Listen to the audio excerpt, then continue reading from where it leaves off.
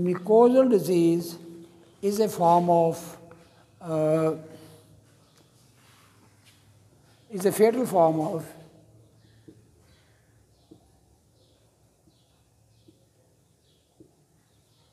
BVD, bovine viral diarrhea. These two diseases, it's a complex.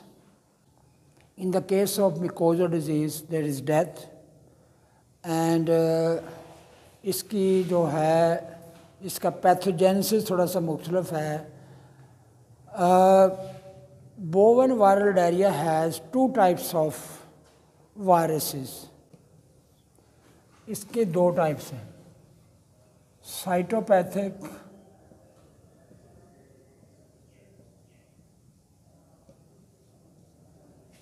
Type and number 2 non-cytopathic.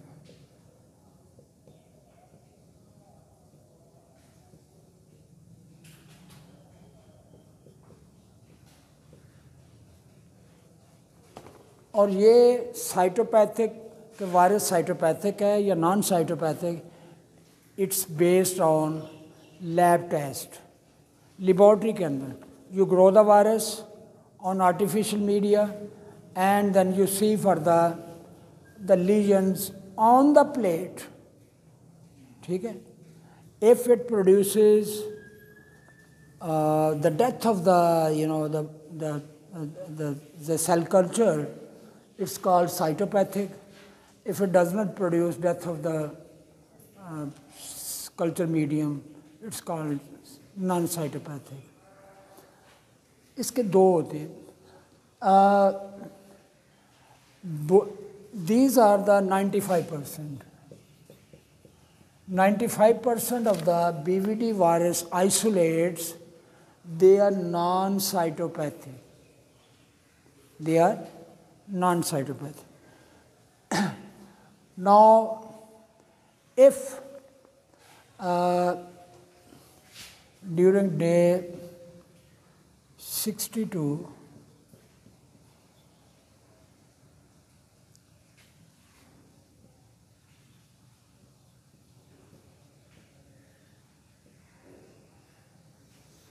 this is very important, that if a cow is pregnant and it's in between, इसका stage of pregnancy है 60 to 120 days.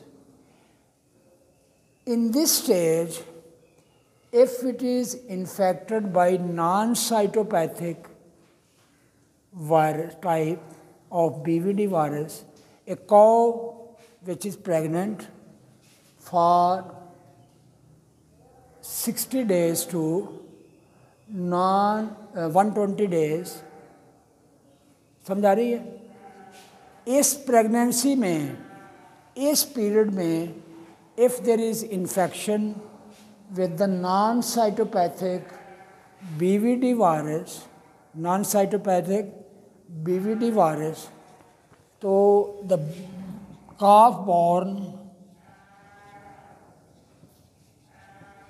will be persistently infected.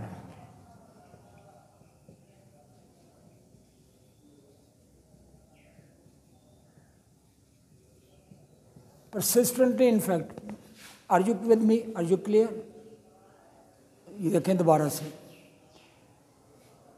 A calf which is developing inside the womb of the mother, in the uterus of the mother cow, ठीक है? And the stage of pregnancy is 60 to 120 days. समझाई?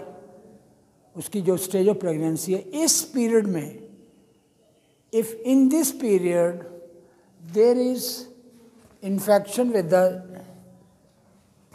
non-cytopathic virus, BVD virus, तो जो the calf which will be born, वो persistently infected होगा. Persistently infected means कि उसकी infection कभी जाएगी नहीं. It will be infected for the entire life.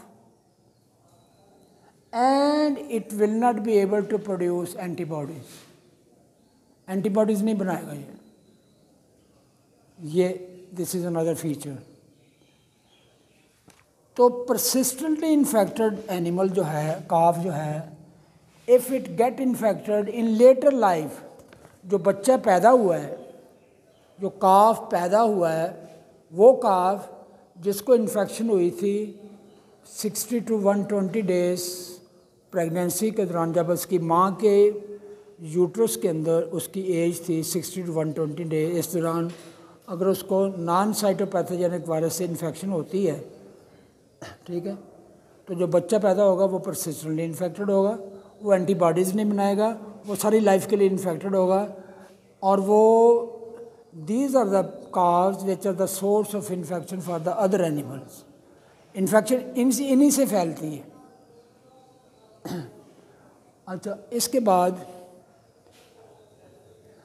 नौ, ये जो बच्चा पैदा हुआ है, if it get infected with the cytopathic, जब वो बच्चा पैदा हो गया, अब उसकी उम्र हो गई लेट्स से 6 महीने, 6 महीने की उम्र में, बच्चा पैदा होने के 6 महीने बाद, the calf born, calf is no, let's suppose it's 6 months old and it is persistently infected because it developed non-cytopathic type BVD virus infection when it was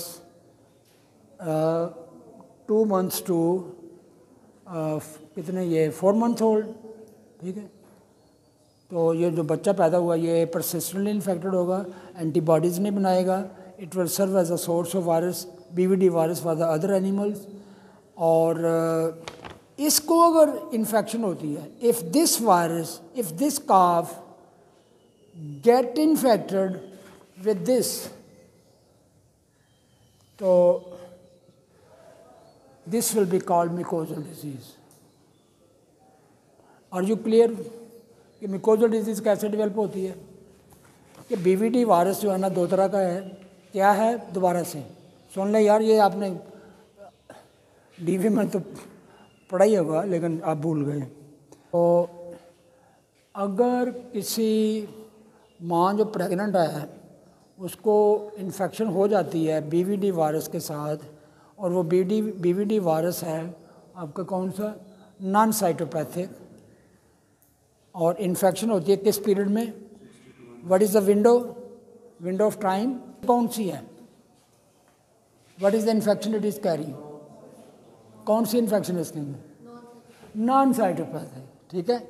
इसको अगर ये इन्फेक्शन हो जाए, और जब लट से इसकी उम्र है 4 महीने, 6 महीने, 9 महीने, एनी टाइम आफ्टर बर्थ, तो जो डिज़ीज़ पैदा होगी वो क्या होगी, मुकोजल डिजीज़, और इसकी ये लीथल होती है, हाईली फेटल, ये रेयर होती है।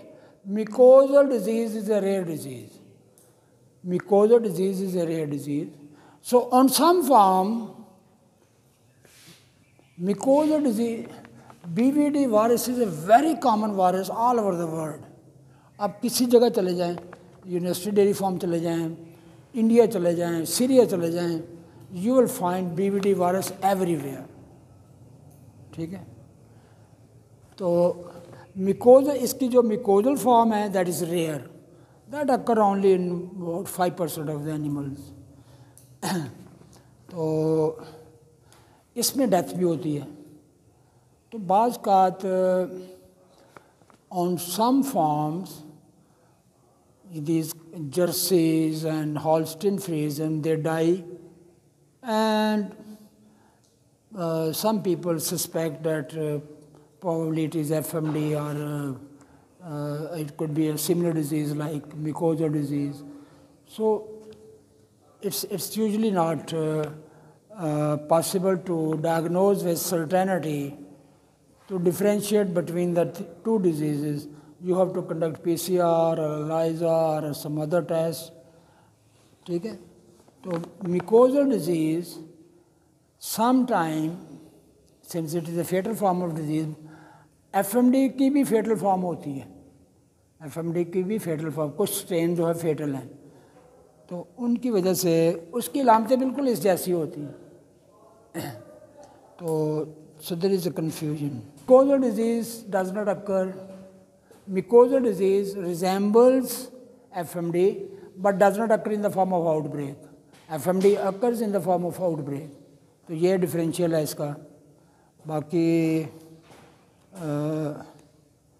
इस mucosal disease it usually affects animal age between 6 months and 2 years, whereas FMD affects animals of all ages. ये याद रखें FMD और ये जो BVD है ये कैटल की 5-4 जो सबसे ज़्यादा मशहूर बीमारियाँ उनके अंदर है.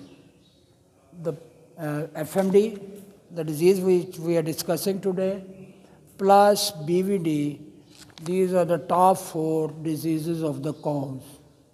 So you must be clear about everything about these diseases.